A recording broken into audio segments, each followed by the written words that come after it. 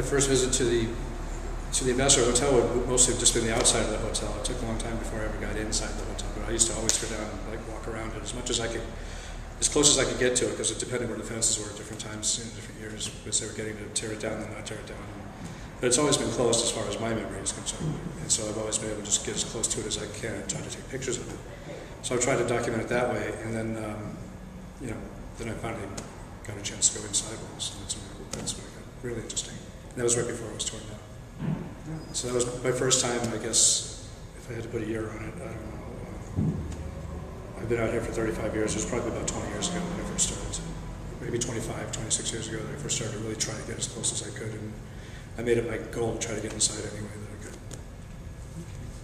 And why were you trying to get inside? What drew you to the Ambassador? Well, there were several things. It was a very, very historic hotel, but there were a couple of key things, and mostly the biggest, of course, would be the assassination of Robert Kennedy in 1968. That's something that's seared in our history, seared in my mind as a young boy when it happened. And I always had these pictures in my head of, the pictures that you've seen of him lying there after, where it happened, and the speech that he gave right before it, where that took place. So I wanted to, I like to visit history, especially history that I recall for myself.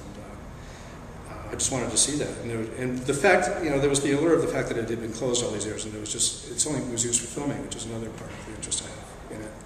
I'll talk about that in a minute, but I was just always drawn to it because it was forbidden, sort of. It was closed to me, so therefore I wanted it more. You want what you can't have.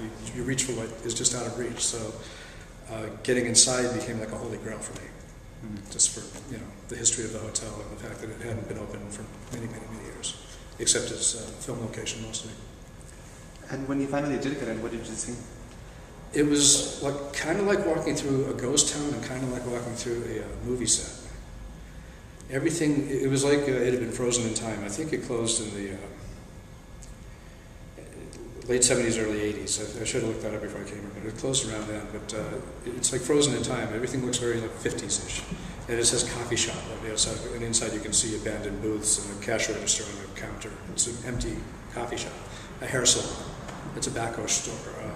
These different things are on the main floor of the hotel, along with the lobby, the registration area, which I recognize from the film The Graduate. One of my favorite films.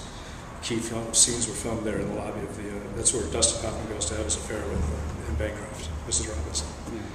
And Buck Henry, who co-wrote the screenplay, is behind the counter there. You recognize the counter when you see it at the registration desk. And Buck Henry says to him, "Are you here for an affair?" You remember that? So it took place right there. So that was part of my interest in it.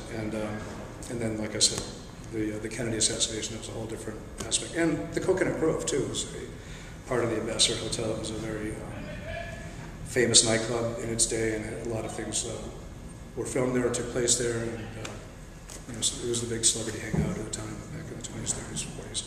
There were bungalows around the lawn of the Ambassador, and people like Howard Hughes or John Barrymore would at times live in those bungalows. So there was a lot of history.